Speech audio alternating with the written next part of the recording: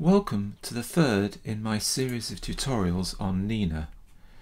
In this one we're going to look at getting a target either from an image or a planetarium or a telescope and setting it up so that it's framed nicely.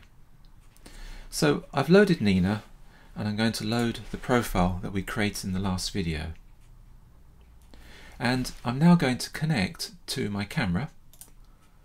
And the reason for that is it gives me information about the size of the chip. And when that's done, I'm going to connect to the telescope.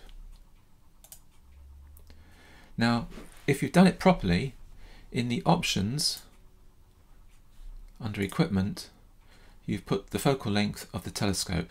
And that'll be useful later on when we want to make sure what the size of our image frame will be. But for now, we need to decide what we want to image, and there are a number of ways of doing it. And we're going to be looking mostly at the Sky Atlas and the framing tabs.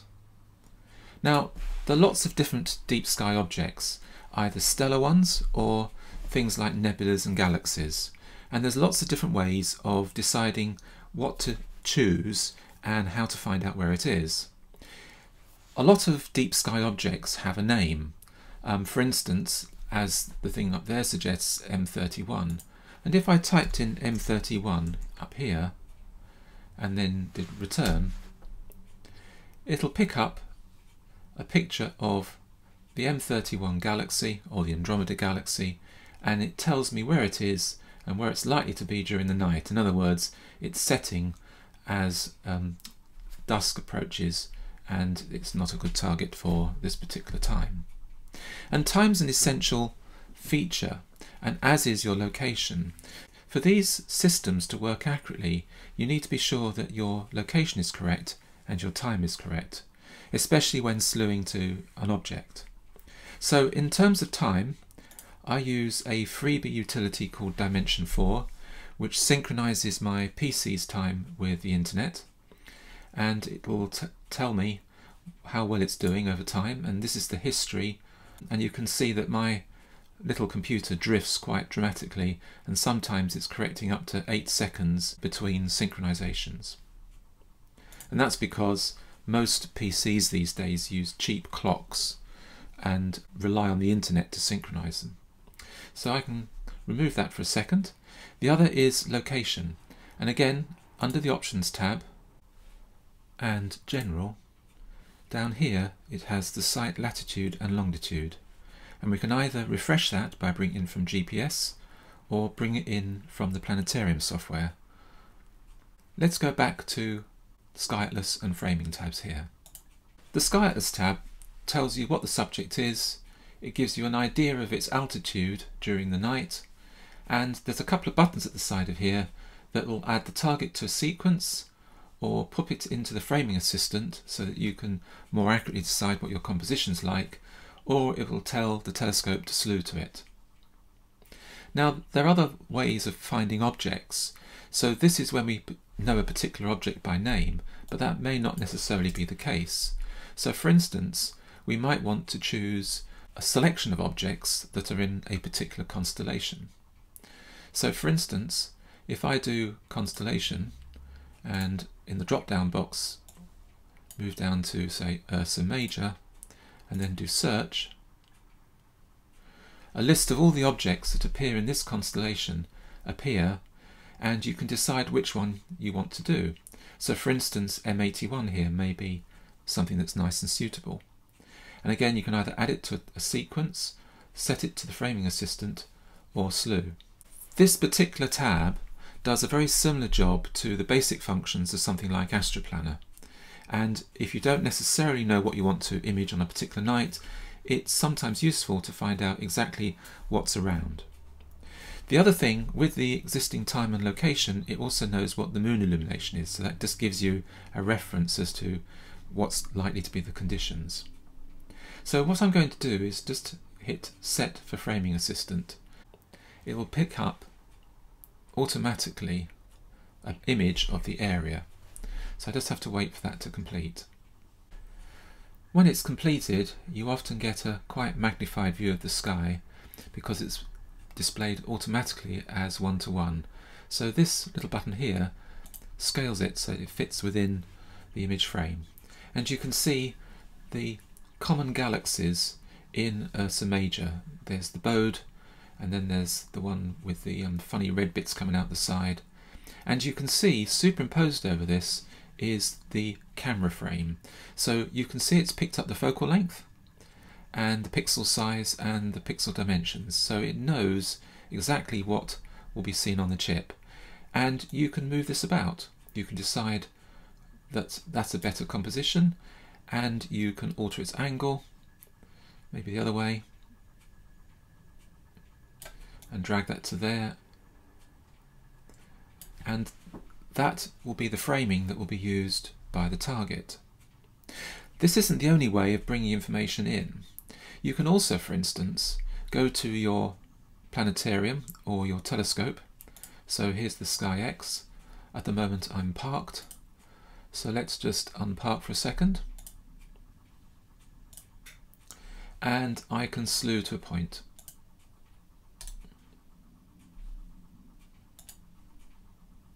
And whilst it's doing that, in the Find tab, I'm going to put in M13. So there's 2 points on the planetarium where the telescope is pointing in yellow, and an object which I'm asking the planetarium to find, which is in red. If I minimize that, I can, for instance, bring in the coordinates from the telescope's current position, which will come in and update itself.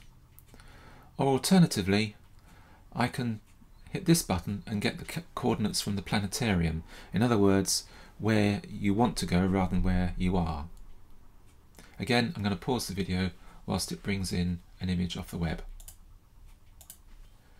So this is the image of where the telescope is pointing, and if I bring in this one, slightly different coordinates, it'll bring in M13. There are other options for the image source. You can use the Sky Atlas, which is the one built into Nina, which is much faster, and it simply gives outlines of the particular objects. And that's quite a handy way of doing it, nice and quick and easy. But the thing to watch out for is with a nebula with diffuse boundaries, what the boundary is in this type of catalogue may not necessarily be accurate, and you may wish to confirm that by looking at an actual image, either downloaded from NASA or the European Space Agency or whatever. The other things here is file and cache. So if you've done a number of searches in the past, you can just pick up the search and just load it that way. Or a file. So for instance, if you've taken a picture in the past and you want to take some more pictures with the same framing, you can load the file. Say load image, just any image, and when it loads it, it will plate solve it and display the contents on the screen. It says it needs to be solved, so you hit yes, and it'll bring up the image. And there we have it. It's an array of 3 galaxies. The other thing to note is that when you load a new target, the altitude information is shown during the imaging night. So you can see that it gets above my local horizon at about midnight and sets just before dawn. This is quite useful because you can plan your images, and you can obviously, if you have another target that rises earlier, you can do that one first and then followed by this one. But we're not going to do that just now because we're getting ahead of ourselves. But we do need to take a look at some of the options that appear on this screen. One of which is the ability to create a mosaic. So at the moment we only have a panel of 1 by 1. If we were to create an image that is wider than our field of view, then we can see how the mosaic system works. So for instance, if I choose the Sky Atlas for speed and type in M31, and then when the little button underneath highlights to show that it's found it in the catalogue, click that to populate the coordinates here, and then do load image, you'll see that our single capture frame is much smaller than the M31 circle here. So if I was to make it a 2 by 2 mosaic, you can see that yes, it's bigger than the circle in some dimensions but smaller than the others, and we know that M31 is an elliptical appearance. This is a case where this particular catalogue isn't the most useful for precise framing, and I sometimes find that this HIPS to FITS sky survey is a better catalogue for precise framing. And you can see now that we need to angle our camera so that it keeps the whole galaxy. And in fact, typically what you might end up doing is having it at a slight angle, so you have a bit of a dynamic going across the diagonal and you have the other two galaxies. And then that might be the framing that we pass on to the system.